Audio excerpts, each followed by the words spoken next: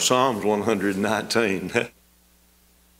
For 18 Wednesday nights in this 119th Psalm, and we're going to be back there again this evening. I considered moving away from this for a little while because I know that, folks get sort of, everything gets kind of mundane along the way, and I don't want the preaching of His Word to become like that, but the Lord has not let me move away. I will remind you again of three great emphases in this 119th Psalm.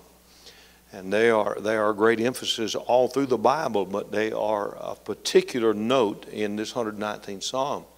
One of those is the Word of God. And you've heard me mention time and again that the Word is mentioned, I believe, in all except 3 verses in the entirety of the Psalm. God is mentioned in every verse. One verse, there's an inference to God, and so with that, every verse mentions God.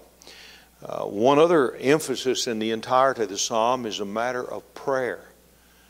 And I'm told, I haven't counted them, but I'm told there are over 70 prayer requests in these 176 verses. So there are 3 great emphases there, and we have majored on all of those to some degree, and we're going to do that again in this 19th stanza tonight. If you've got your Bible open to Psalms 119, look down with me at verse 145.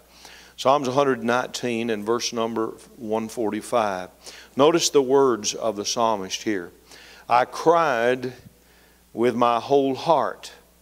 Hear me, O Lord, I will keep thy statutes. I cried unto thee, save me, and I shall keep thy testimonies. I prevented the dawning of the morning. Now we'll talk about that word prevented in just a moment. It's an interesting word. I prevented the dawning of the morning and cried. I hoped in thy word. Mine eyes prevent the night watches, that I might meditate in thy word. Hear my voice according unto thy loving kindness. O Lord, quicken me according to thy judgment. They draw nigh that follow after mischief. They are far from thy law. Thou art near, O Lord, and all thy commandments are truth. Concerning thy testimonies I have known of old, that thou hast founded them forever. Would you pray with me? Father, thank you for the reading of the Word of God. Thank you that, Lord, you have helped us to come to understand that what we hold in our hands tonight is the infallible, inerrant, inspired Word of God.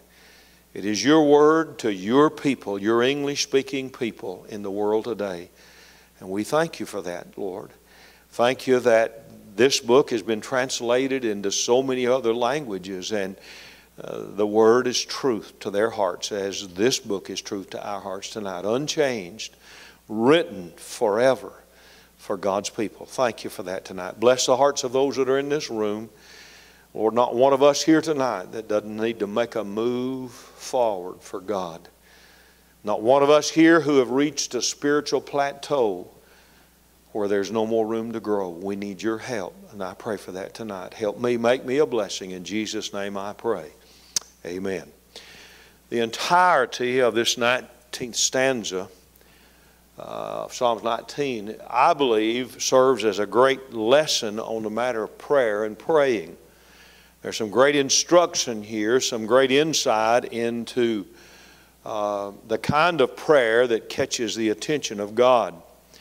You'll notice as we begin reading this 19th stanza that it begins with the psalmist talking in past tense. Notice the words, I cried, past tense, I cried.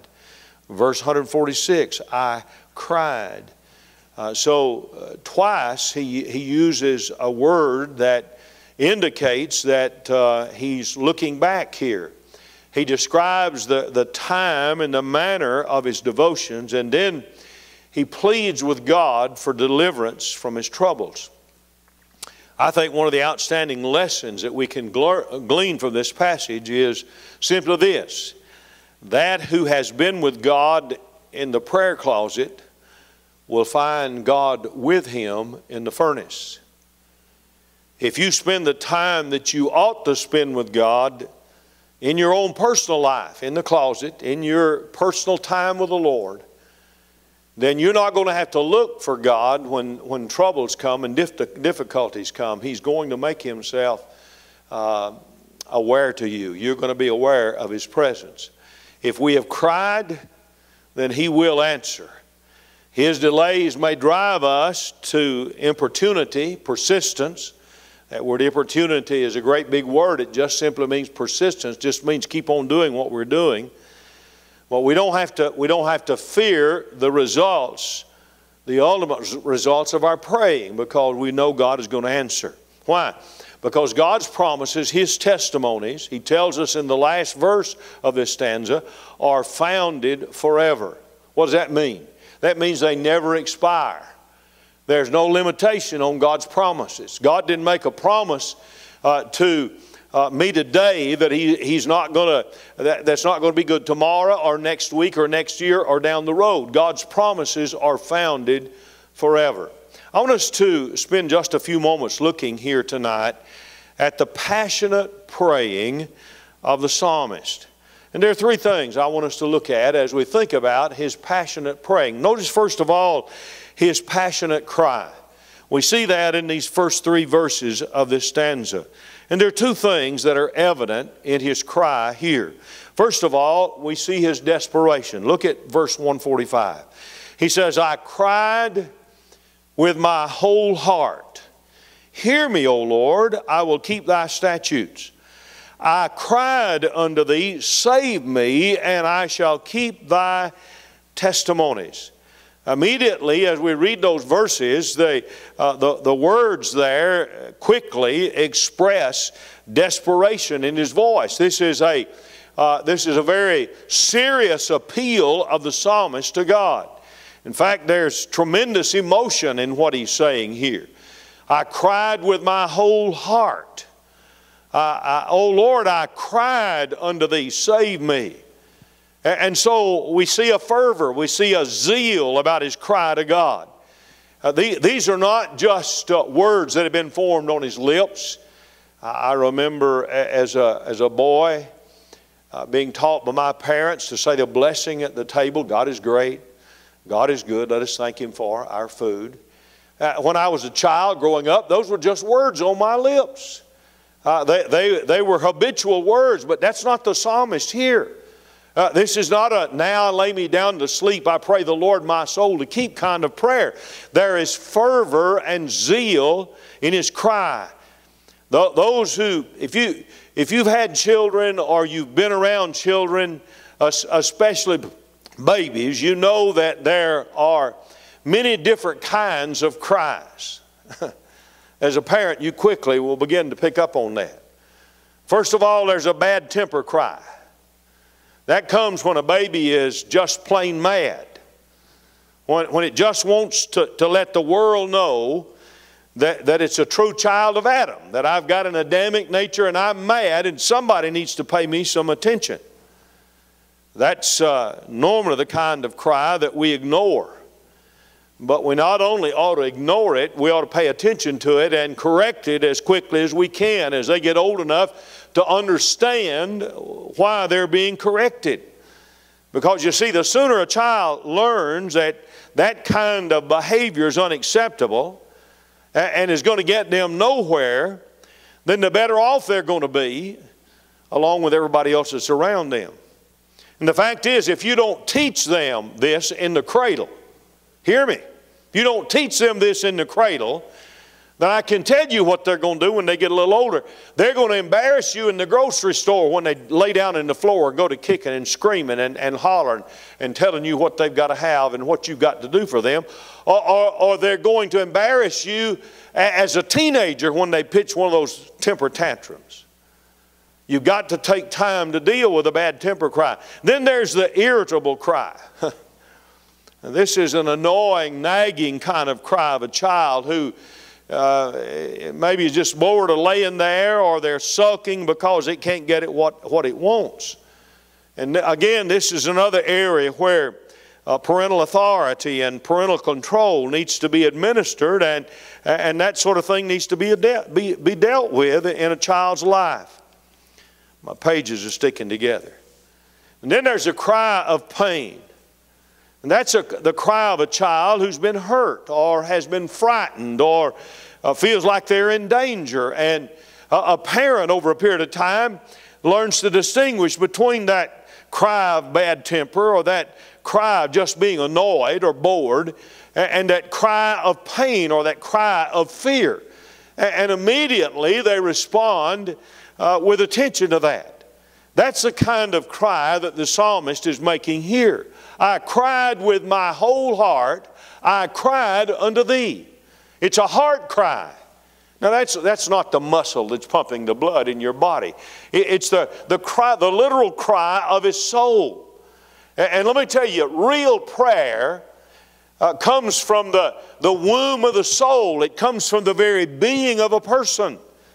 God help us not ever to get in a place where we just habitually pray a prayer, where we just get a certain set of words put down. We ought to think when we pray. That's the reason God gave us a brain. We ought to think when we pray, and we ought to make a conscious effort in our praying, not to use redundant phrases in our praying, but let our prayer issue out of our heart. I tell you, when we become absolutely desperate from a message of God, I can assure you it's going to come from the heart. We really want an answer from God. When we come to the end of our rope, then that's the kind of praying we're going to do. And it is that kind of praying that our loving Heavenly Father recognizes and that He responds to.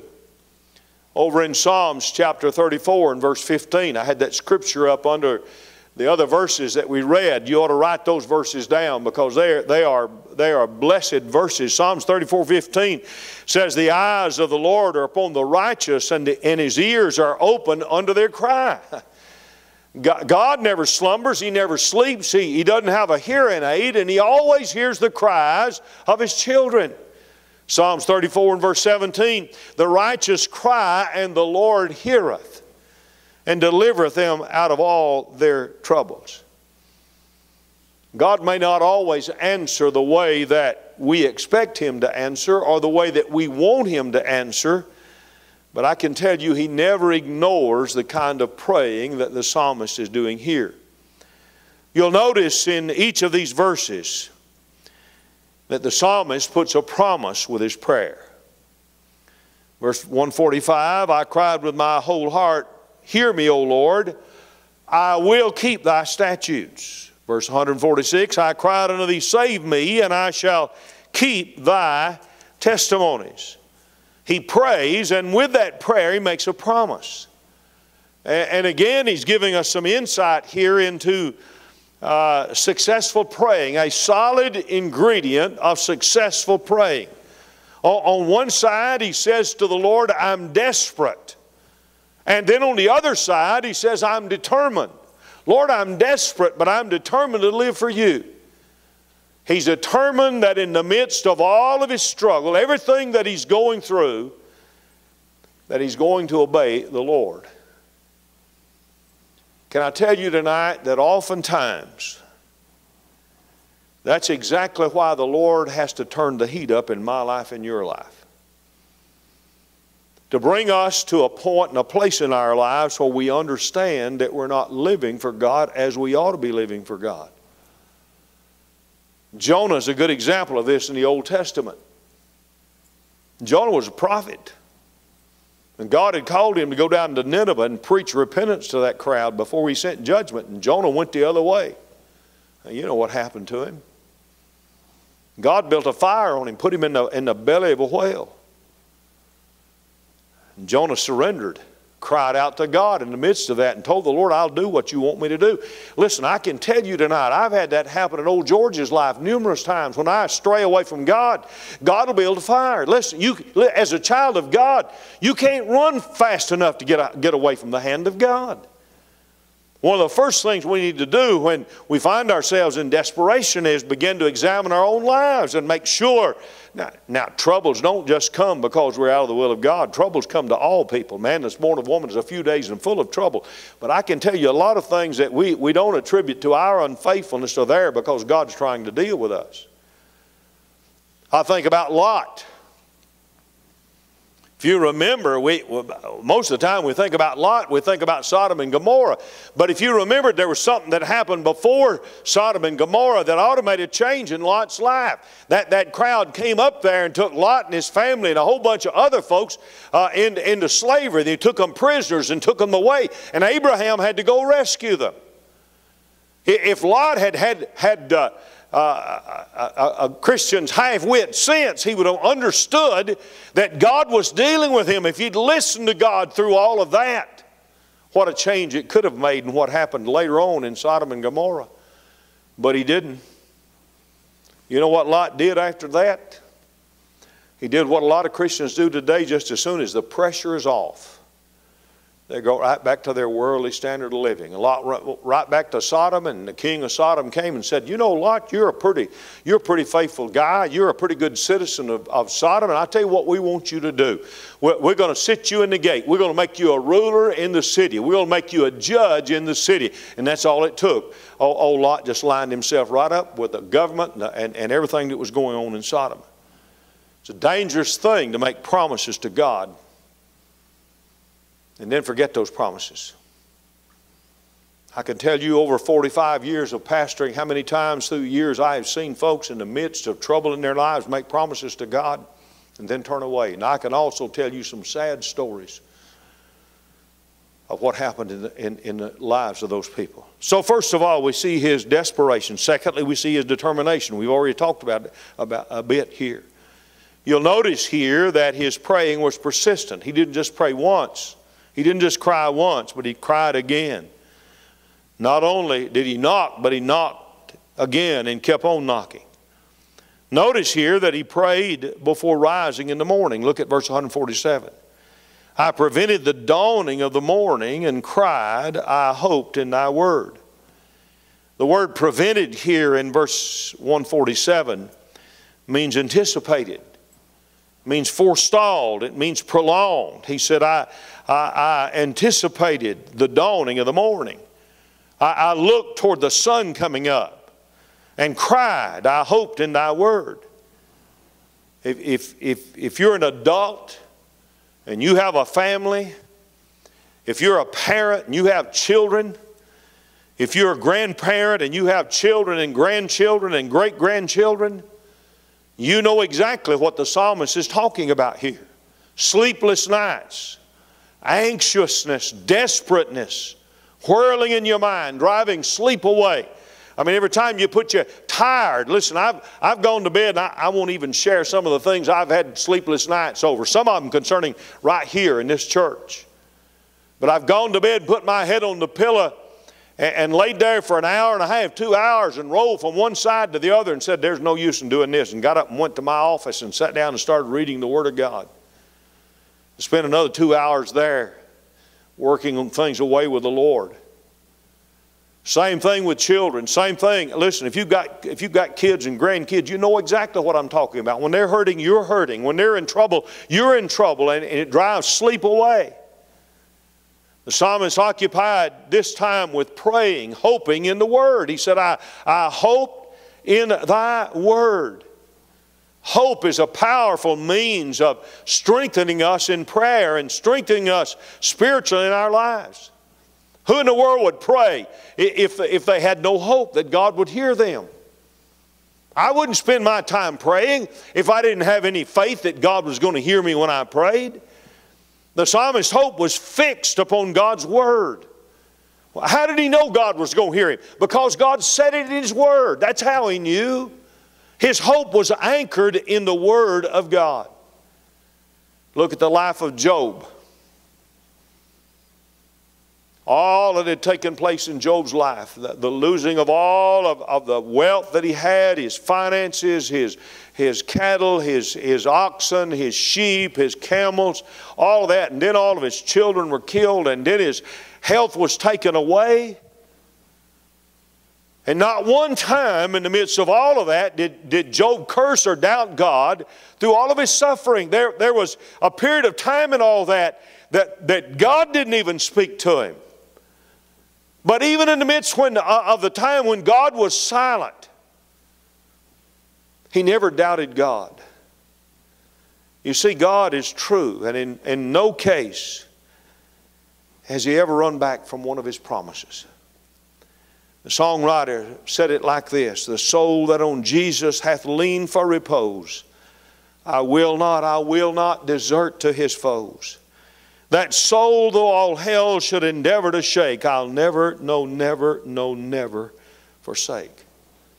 Not only did he pray before rising in the morning, but he also prayed before retiring in the evening. Look at verse 148. Mine eyes prevent. There's our word prevent again. Mine eyes anticipated the night watches. Mine eyes foresaw the night watches. Mine eyes prevent the night watches, that I might meditate in thy word.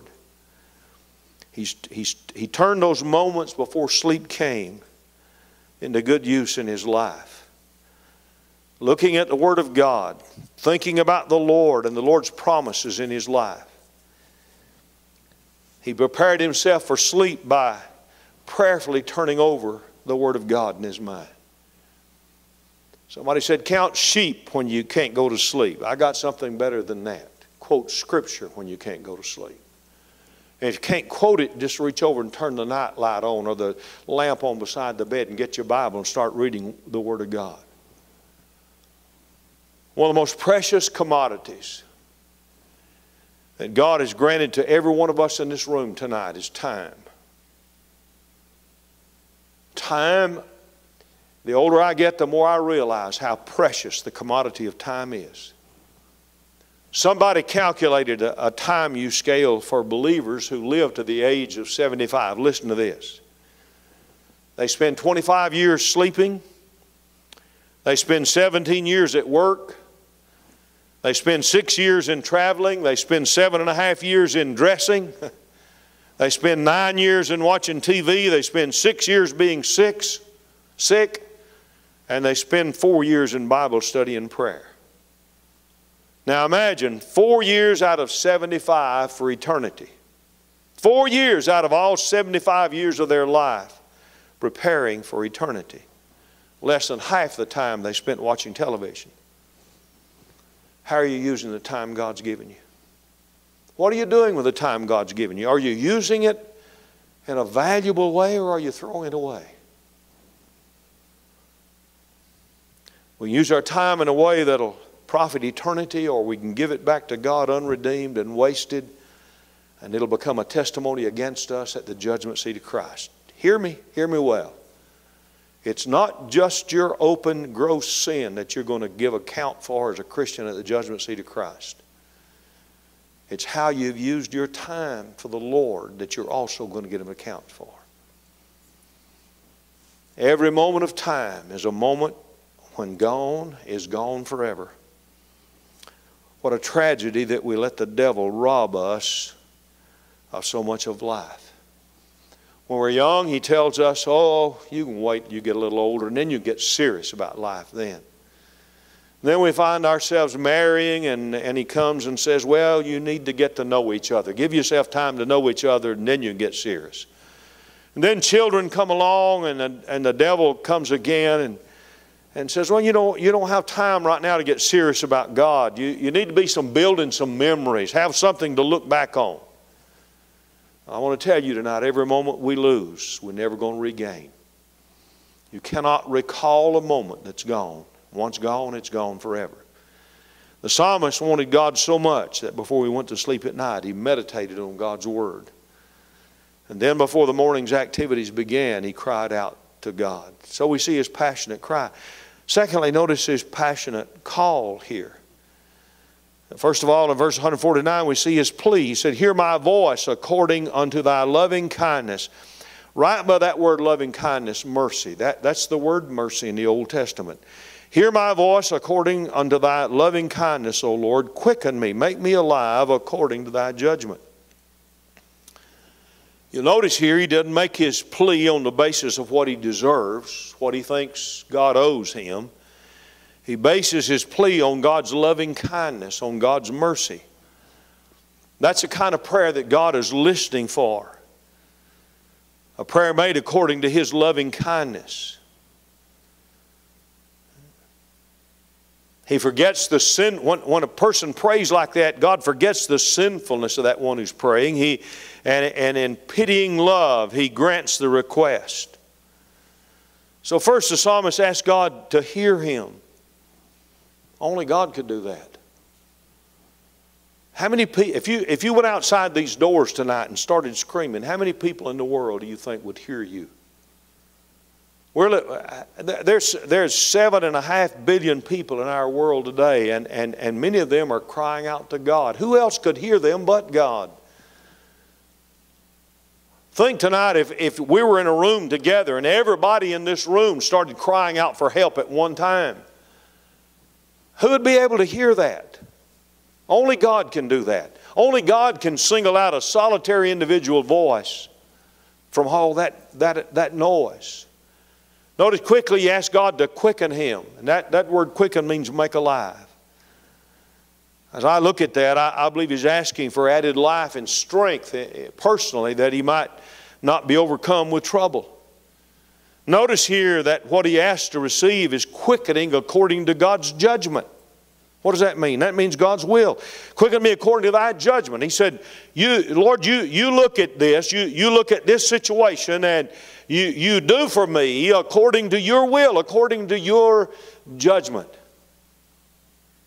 And if you remember in the model prayer, Jesus told us to pray for our Father's will. Thy will be done on earth as it is in heaven.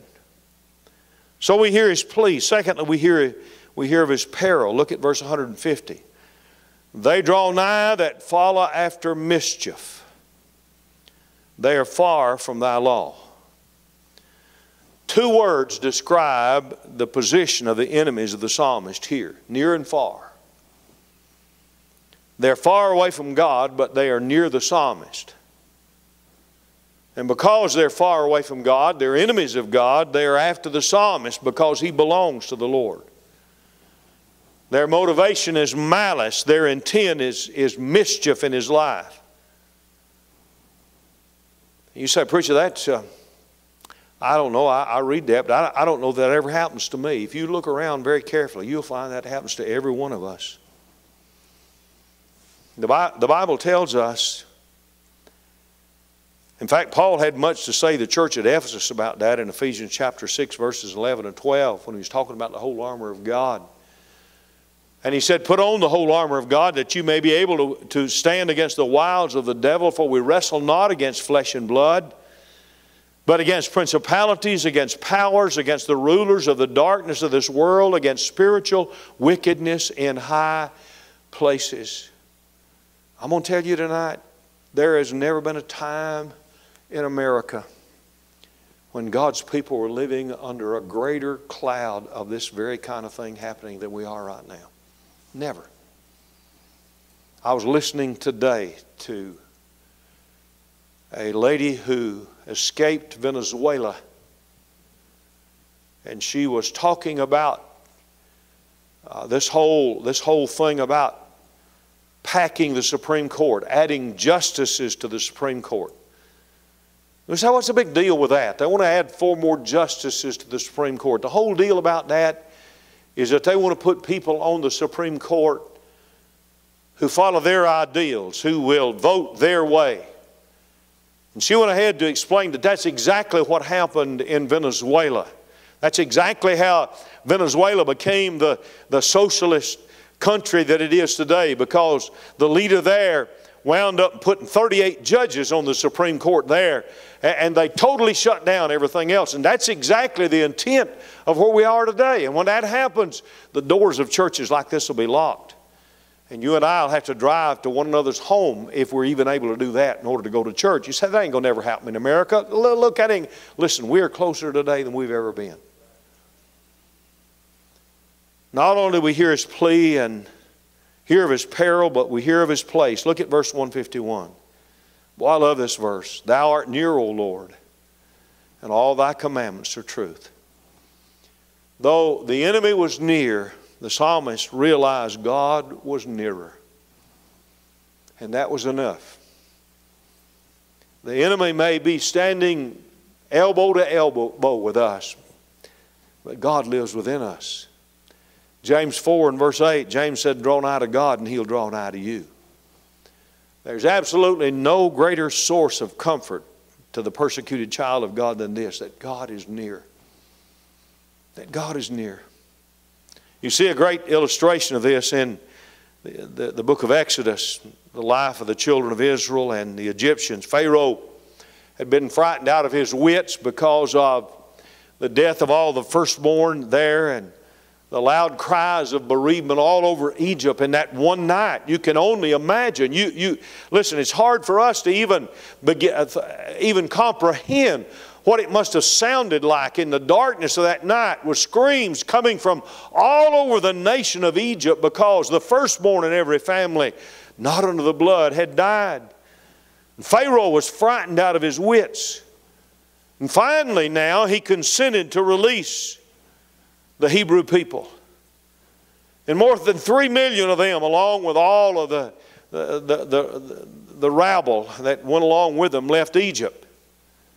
And as they left, they took along with them the greater measure of the wealth of the country. The Egyptian people gave it to them. Why? They wanted them out of the country. They wanted more of this dying during the night of the firstborn.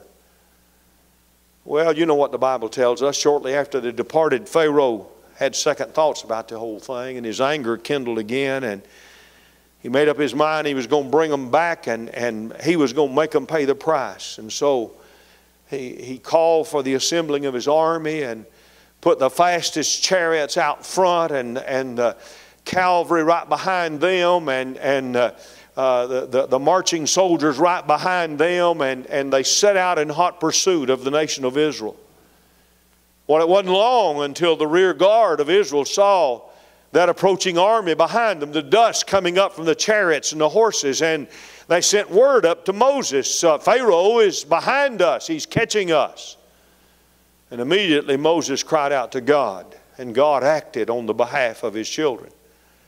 And the Bible tells us that the Shekinah glory cloud moved as a rear guard between Egypt and Israel. And in order for Pharaoh to get through then, to get to Israel, he had to get past God. And you know he never got past God. The Red Sea opened up and they crossed on dry ground and didn't even have mud on their shoes when they got to the other side. And Pharaoh and his army thought, that's good, we'll follow behind them. And they set out, and you know the end of the story. The whole thing collapsed on them and they all drowned. God was all the protection they needed. And I want to tell you tonight, God's all the protection you and I need tonight. So we see the passionate cry of the psalmist. We see his passionate call. And then in verse 152, we see his passionate confession. A couple of things I just mentioned. We're done tonight. First of all, he talks about the foundation of God's Word. Look at the verse. Concerning thy testimonies. Now he's referring to God's Word. Concerning thy Word, I have known of old that thou hast founded them forever. Notice that word founded there. He's talking about the foundation of all that has been, of all that is, or all that ever will be, being the Word of God. We all know how important a foundation is.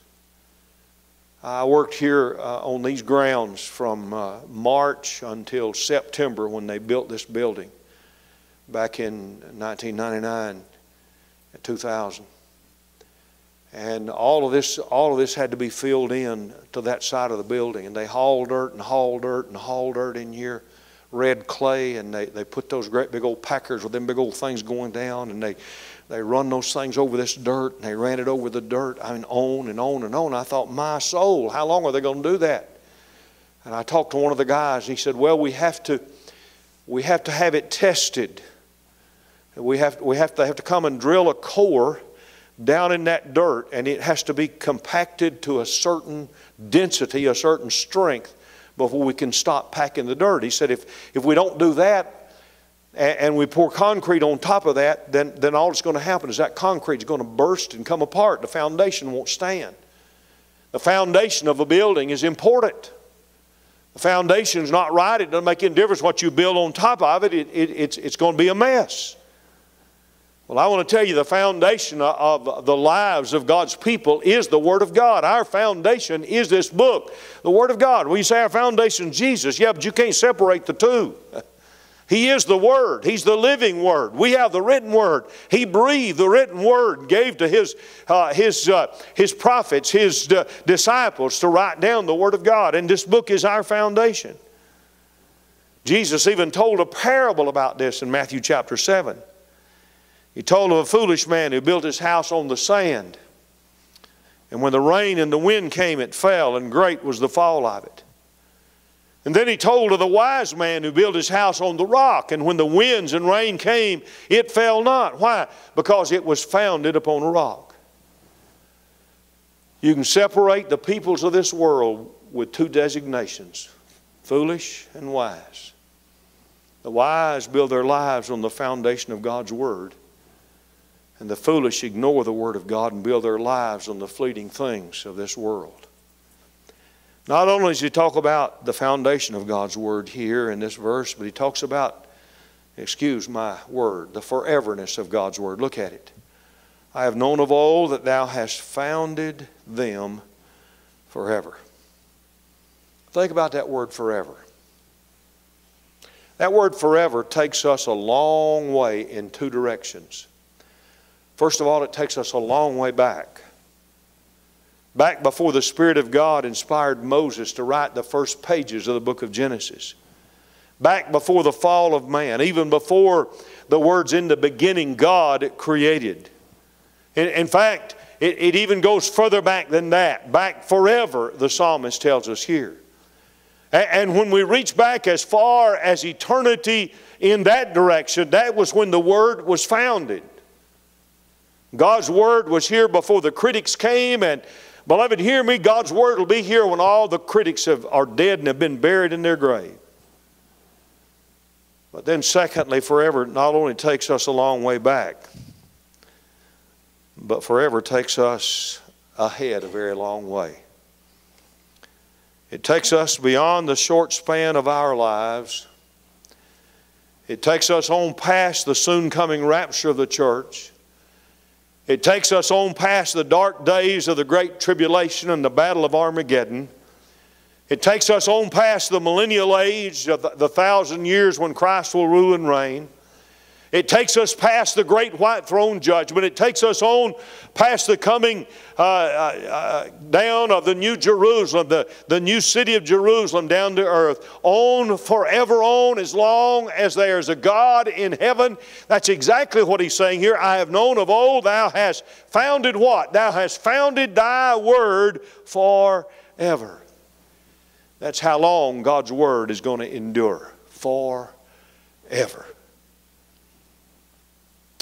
One of the largest insurance companies in the country has a logo that they have used for a long, long time, the Rock of Gibraltar. In fact, they have that insignia on their emblem for their insurance company. And they brag about offering a policy to their holders and giving them a piece of the rock. Well, I want to tell you that's exactly what God offers us, a piece of the Rock of Ages tonight that lasts forever and forever and forever. Let me ask you, what's your faith founded upon tonight? What is it on? Is your faith founded on how well things are going in your life, how sunshiny it is today, or how dark the clouds are? I sure hope not.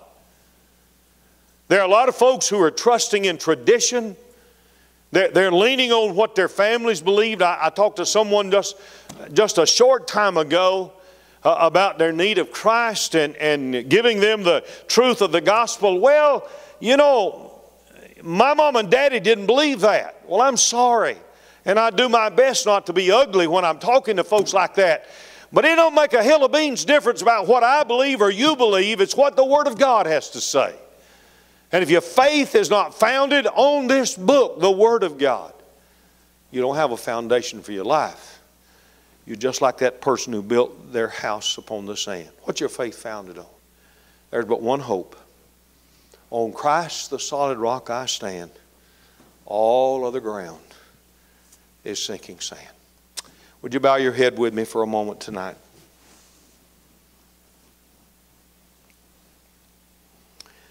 Father, I've tried to be obedient tonight to your word and what you've spoken to my heart about as I've studied. I can do no more than that. I cannot put what's in this book in the heart nor the life of one person in this room. I can pray for that. I can beg you for that, but I can't do that. And then I understand tonight that you will not invade. You'll not violate a person's will. Lord, you only come where you're invited to come. And you will only do what others will allow you to do in their lives. And so I pray that wherever there's one in this room tonight who needs to say, oh Lord, help me in my life to build my life on the truth of your word and not upon the perilous things of this world. You know every need in this room, and I pray that it be met tonight as you have spoken to those hearts in Jesus' name. Stand with me for just a moment.